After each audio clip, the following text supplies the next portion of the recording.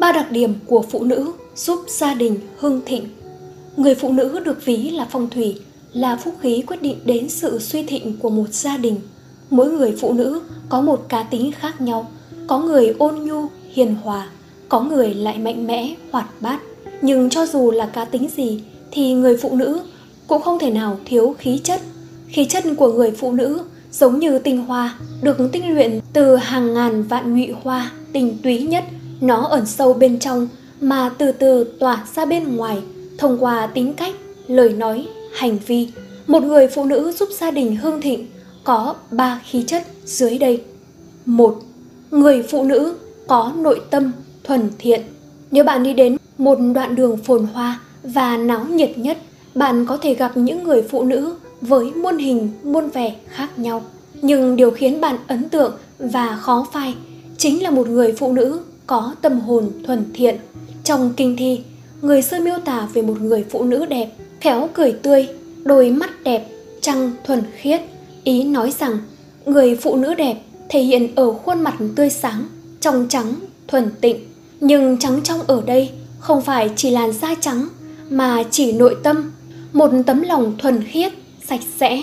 Từ bi không mang hàm nghĩa của sự thụ động, nhu nhược, yểm thế, mà đó là sự vận dụng tâm tử tế trong lòng người để cảm hóa, cứu độ chúng sanh, vượt qua bể khổ. Từ bi mang trong mình hàm nghĩa bao la rộng lớn về sự cứu giúp, diệt khổ, hướng đến cái vui, cái thiện.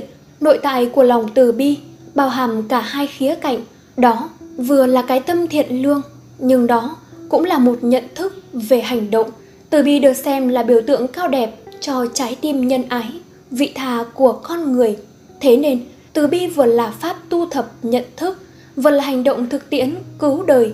Từ bi giúp con người hành trì hướng đến sự giác ngộ, thăng hoa cả trong cuộc sống lẫn niềm tin tâm linh. Trong cuộc đời, con người phải trải qua nhiều đau khổ, u sầu, phiền muộn. Những buồn thương ấy có thể do tác động từ xã hội đến bản thân chúng sinh, nhưng đôi khi nó xuất phát từ lòng tham, sân si, đố kỵ, oán hờn của con người mà ra. Thế nên, giáo lý Đức Phật luôn hướng con người đến tâm từ bi, nhân ái, yêu thương và tha thứ.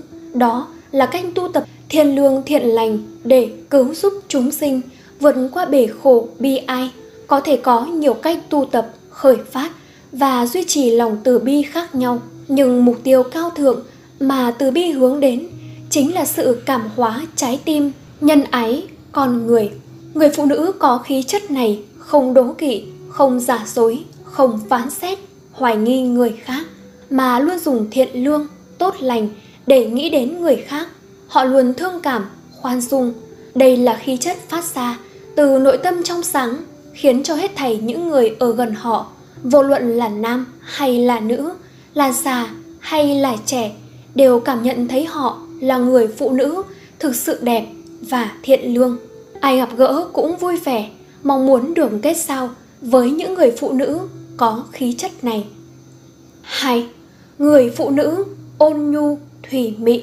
Người xưa thường dùng nước để hình dung về người phụ nữ, không đơn giản chỉ là nước mềm mại, mà càng là vì nước có thể bao dung hết thảy mọi thứ.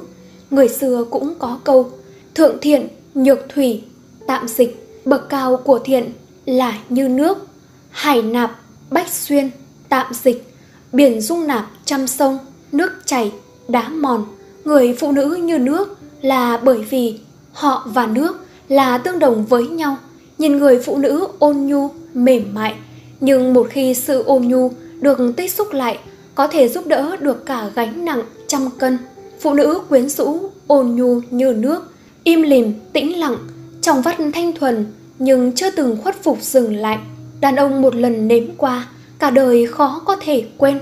Phụ nữ quyến rũ nhất trong mắt đàn ông khi kiên cường và không khuất phục, như dòng nước có thể luồn lách qua mọi ngõ ngách, không dừng lại. Chỉ cần còn lối để đi, ắt sẽ không bỏ cuộc. Phụ nữ khi ấy phải biết mình muốn gì, cần làm gì và kiên trì theo đuổi những gì bản thân muốn đến cùng. Không phải là cố chấp, mà là không khuất phục. Nhiều người đàn ông cho rằng họ khó rời mắt khỏi người phụ nữ kiên định như thế. Họ cho rằng Phụ nữ vốn dĩ đã yếu đuối, càng không khuất phục, càng có nội hàm và ý chí vững chắc. Đó là điều đàn ông có thể làm dễ dàng, nhưng với phụ nữ thì phải cần sự bền bỉ, mạnh mẽ, dài lâu. Mọi dòng nước đều có khoảng bình yên thật sâu, dẫu có chảy đi đâu, ra khơi hay về bờ, bề mặt có nổi giông bão, thì trong lòng vẫn giữ cho mình chút bình yên. Với phụ nữ, càng biết giữ đủ bình yên cho bản thân thì càng trở nên thu hút và mạnh mẽ.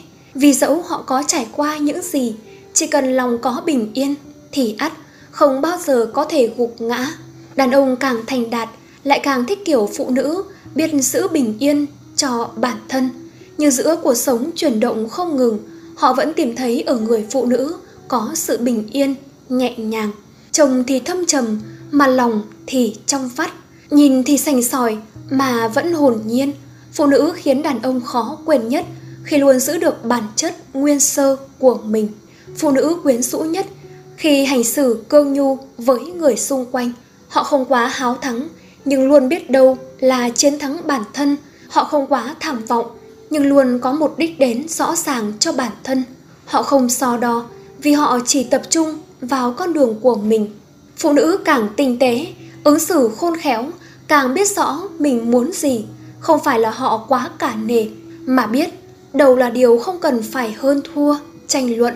Kiểu phụ nữ này, đàn ông luôn cảm thấy rất hứng thú. Vì ở cạnh họ, đàn ông luôn có cảm giác theo đuổi để biết họ muốn gì, cần gì. Càng theo đuổi, đàn ông lại càng khám phá ra những đích đến của họ. Bởi thế, lại càng vừa nể trọng, vừa hết mực trân trọng người phụ nữ như nước. Còn là bởi vì họ luôn lấy khổ làm vui, ngày tháng tịnh hóa tâm hồn. Giống như nước, hàng ngày chảy mãi, làm sạch vạn vật. Nước chảy theo dòng, khi gặp chướng ngại vật thì uốn thành một dòng chảy khác. Người phụ nữ khi gặp mâu thuẫn, nghịch cảnh thì dùng sự mềm mại, nhẹ nhàng để hóa giải. Người phụ nữ ôn nhu, thủy mị, có thể bao dung hết thảy. Đó cũng là nền tảng giúp gia đình ngày càng hưng thịnh. 3. Người phụ nữ có phẩm chất, đạo đức. Con người sống ở trên thế gian này, nếu muốn có một cuộc sống hạnh phúc thì nhất định phải có đủ 3 yếu tố: thiên mệnh, đức hạnh và tài năng. Trong đó, đức hạnh là yếu tố quan trọng nhất. Khi một người có đức hạnh cao thượng như nhân, nghĩa, lễ, trí, tín thì Thượng Thiên mới có thể an bài cho họ những gì tốt nhất và ban phát cho tài năng tương xứng. Đây không chỉ là yêu cầu đối với người đàn ông mà đối với người phụ nữ cũng có yêu cầu như vậy. Thời cổ đại, giúp chồng dạy con là một loại tiêu chuẩn quan trọng để đánh giá trình độ và đức hạnh của một người phụ nữ, và cũng là sự khen ngợi đối với người vợ hiền thục. Ý nghĩa của từ giúp, phụ tá không thua kém gì bậc hiền tài, thừa tướng, phụ tá, trợ giúp, quân vương. Người phụ nữ có khí chất này không dùng lời nói thắng khó nghe mà luôn đoan trang, hiền tuệ, khoan thai, bình tĩnh. Tất cả những yếu tố này đều phát ra từ nội tâm, tôn kính chồng, lặng lẽ giáo dưỡng con. Nhìn địa vị của người phụ nữ này thì tưởng thấp kém, không quan trọng, nhưng kỳ thực nó là cái gốc, là nền tảng tạo nên sự hưng thịnh của một gia đình. Trong xã hội hiện nay, phụ nữ thời nay không chỉ đóng vai trò là người giữ lửa cho gia đình mà còn có vai trò quan trọng trong các lĩnh vực kinh tế, xã hội, quản lý, kinh doanh.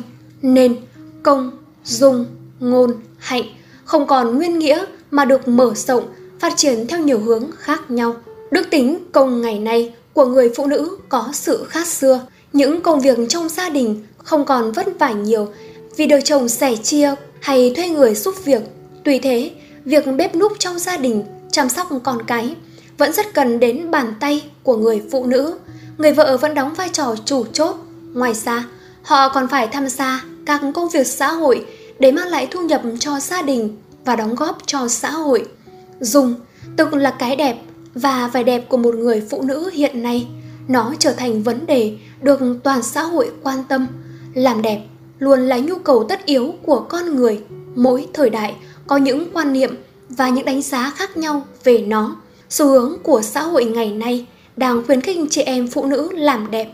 Không có phụ nữ xấu, chỉ có phụ nữ không biết làm đẹp. Nhưng có nhiều phụ nữ quá chú trọng đến việc chăm chút bản thân, quá chú trọng về mặt hình thức, thẩm mỹ, trang phục, mà không biết rằng cái đẹp hình thức phải đi đôi với cái đẹp tâm hồn, ngôn. Với nhịp độ phát triển của xã hội, công việc của người phụ nữ yêu cầu và đòi hỏi họ không thể lúc nào cũng khuôn phép, thưa dạ bẩm vâng. Ngôn từ đang được dần trí thể hóa, khoa học hóa, nó càng ngắn gọn, xúc tích và chứa đựng hàm lượng thông tin lớn. Hạnh, cái đẹp từ tâm hồn còn quan trọng hơn cái đẹp hình thức bên ngoài.